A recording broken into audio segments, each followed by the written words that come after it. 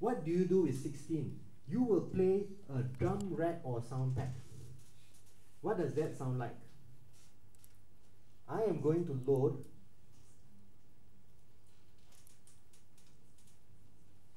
a sound pack, and these are sound packs which have been available. You can download them from the website.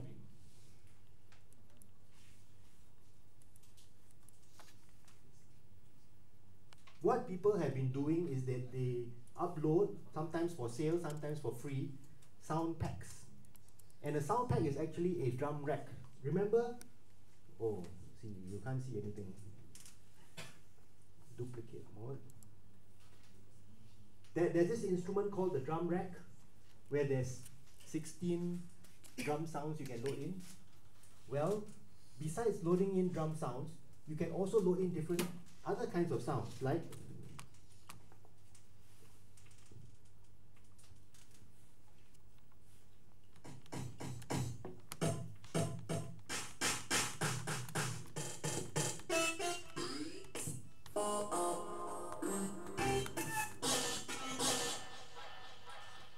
and with this 16 sounds, you can actually play music already.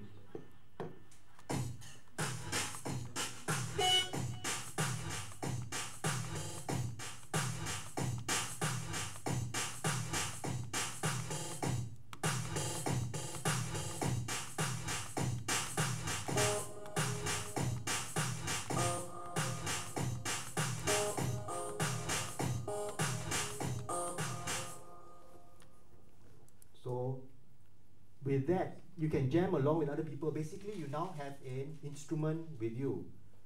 Some of these are pretty weird sounding, I'll tell you that.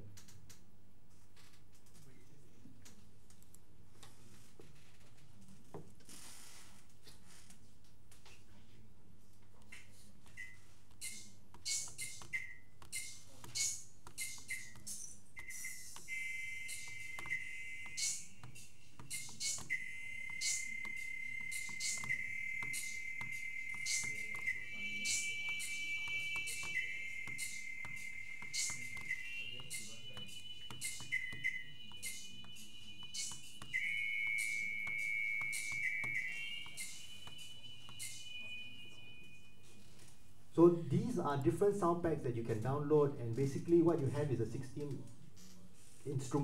sound instrument.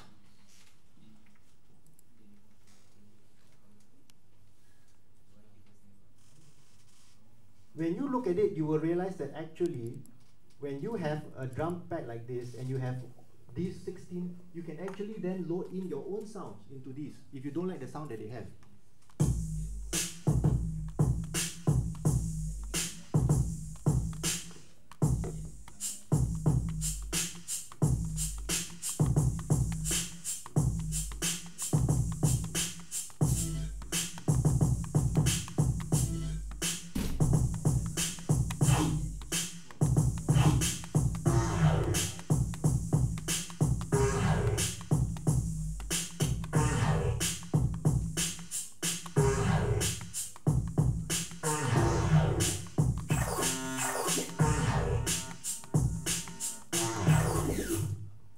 So you can load in, if you don't like any of those sounds, replace it with your own.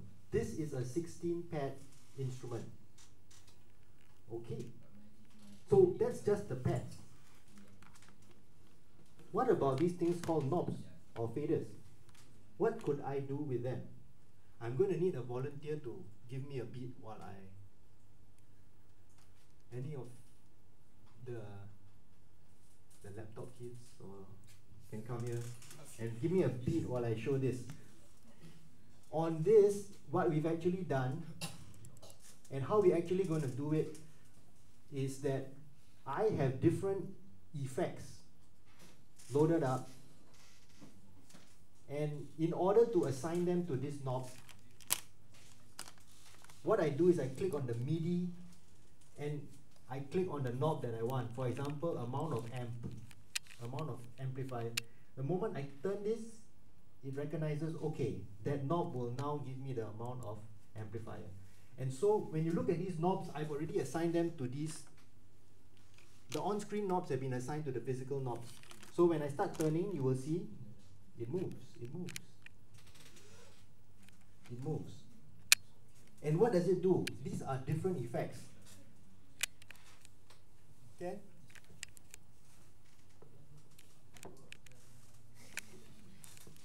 Okay, so we invite Brandon, Le President. Give me a beat, just give me a beat. I'm going to do the effects.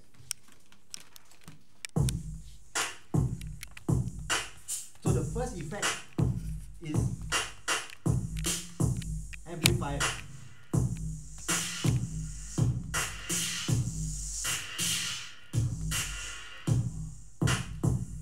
That was like overdriving. Next thing, I'm going to put a filter.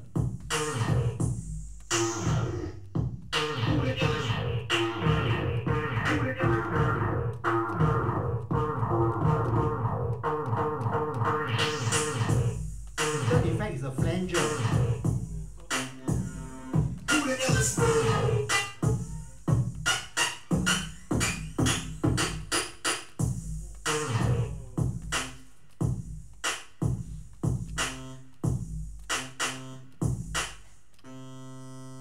Some more. Fourth effect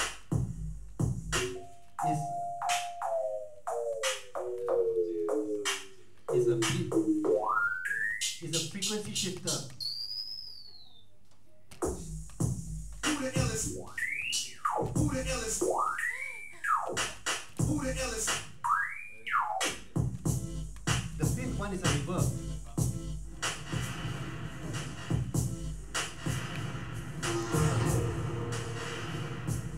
Who the illest? Who the illest? Sixth one is a delay.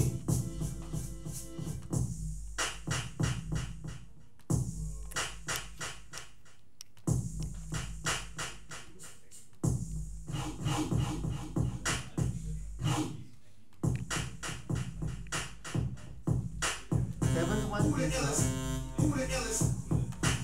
Bit Crusher. Now it sounds like a Nintendo.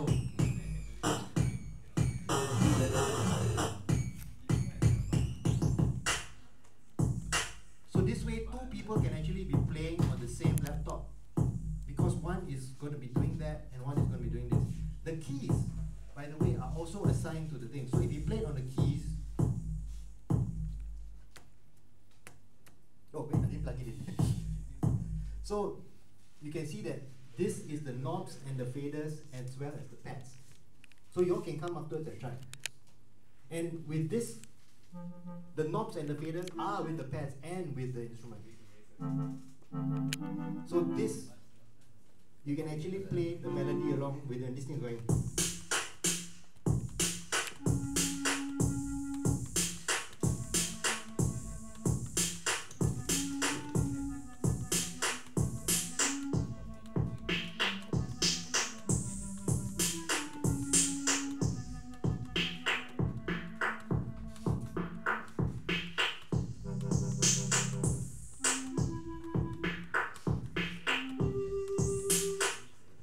Hours of mindless fun.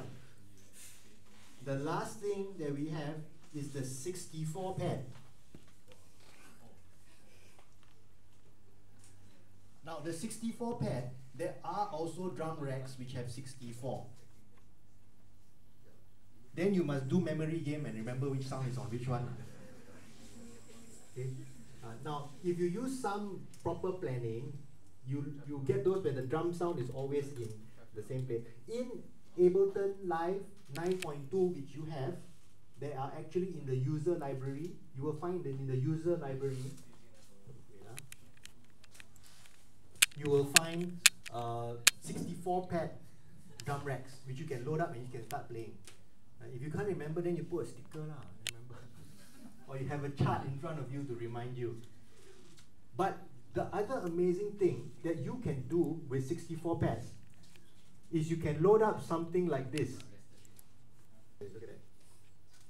Each of these pads will correspond to the same clip on the screen. And in fact, when you look at the pads lit up, you will see that if there's an empty space on the screen, it will be empty space on the pad. Okay? Later on you can come and see.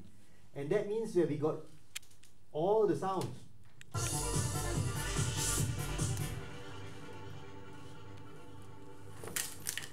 Man, that's a lot of stuff, huh? You don't want to run everything at the same time, so you probably want to switch off a few of them, and then you start launching them one by one.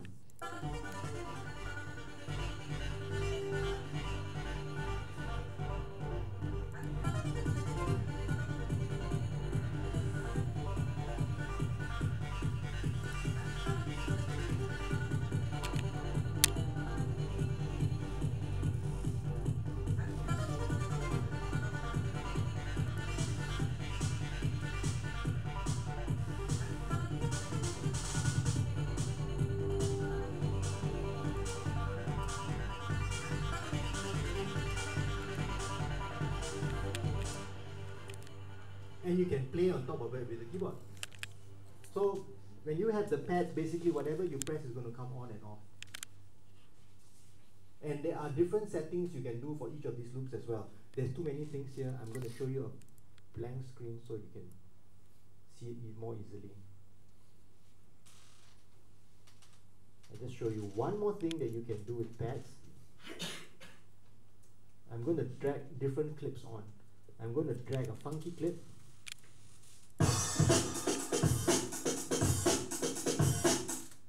And I'm going to drag a house beat.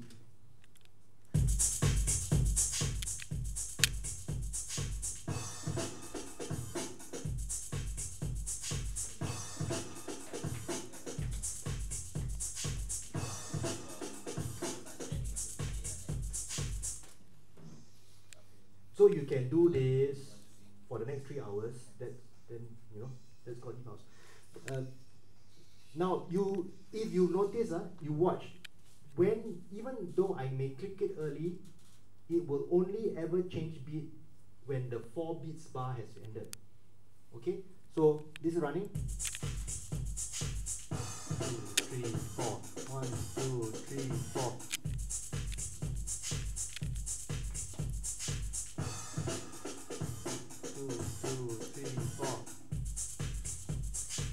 That's when I make it change every bar. And you can see this word here, 1 bar, in the top left corner, below the word help. I can also change it to half a bar, or I can change it to 1/4 of a bar. So it will change.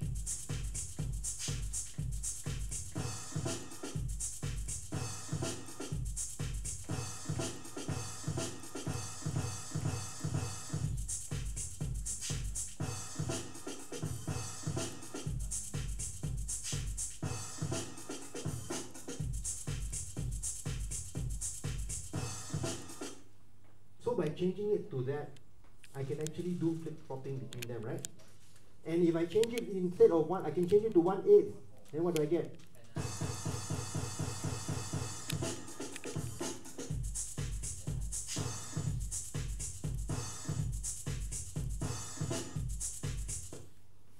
So by making the separation even smaller and smaller and smaller, I can really play in between loops. So you can see that this is a way for you to actually play live in between loops. So when you look at something like that for the big set, you can do the same thing with a big set like this as well. And you can flip-flop between loops. So there are many other functions you can do to the clips. But for now, this is what we're going to do. And for now, I invite any of you to come, of course the seniors included, to come and play with this.